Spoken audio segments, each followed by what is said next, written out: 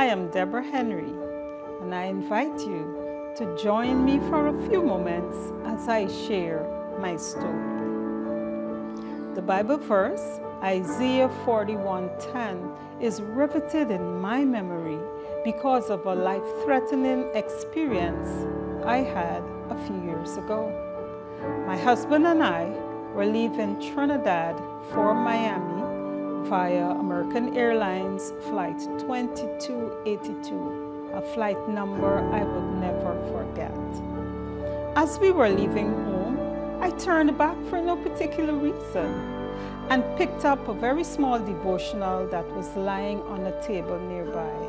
I slipped it into my handbag and we headed to the airport. We boarded the flight and we were on our way to Miami. After a few hours, I decided to take the devotional out of my bag and take a look at it.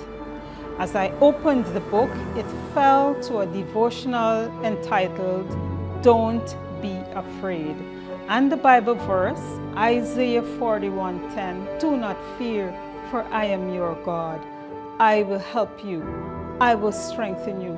I will uphold you with my righteous right hand." I spent a few moments reviewing the text. I didn't go further into the devotional. I closed it and went to the back of the plane, to the bathroom once again for no particular reason.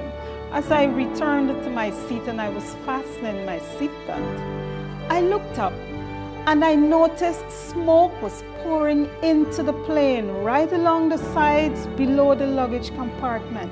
The plane quickly filled with smoke and pandemonium broke loose in the plane.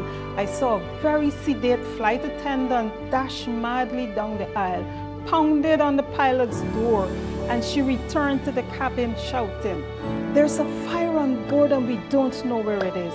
Put on your life jackets, we are landing in the sea." The plane immediately got silent and took a dash down below. It started heading towards the waves. I was looking in the window, I was sitting at the window seat, and as the plane filled with smoke and we struggled to cover our noses with whatever was available, I took out the book and I showed my husband. I said, "God, just give me Isaiah 41:10. He said, "Do not be afraid. He is with us. He will uphold us." And the plane was heading down. This is a split-second scenario. We crouched down into the safety position. And I just kept saying, "Here am I to worship. Here am I to bow down, and I give my God the praise." The plane hovered over the top of the waves. And after what seemed like an eternity, the pilot said, "We will be able to make it to Provincialis." My husband stood up and started filming the proceedings. As we arrived at the tarmac, from my window seat, I could see scores of fire engines lining up on the tarmac to receive that plane that was on fire.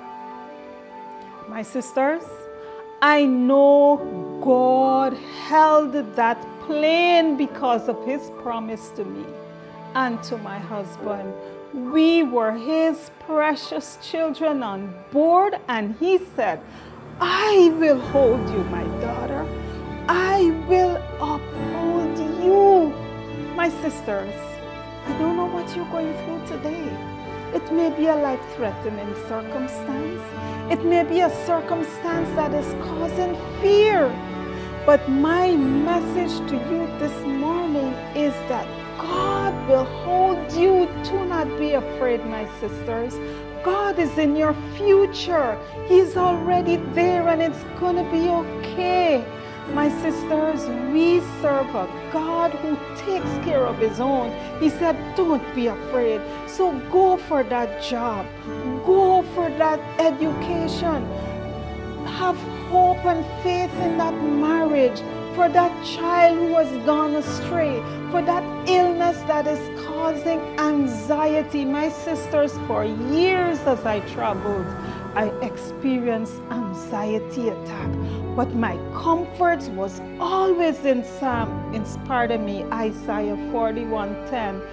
"I will help you. I will strengthen you. I will uphold you.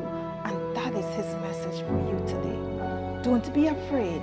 My sisters, on this day when we celebrate women, he is saying to you, my dear, darling daughter, I will uphold you.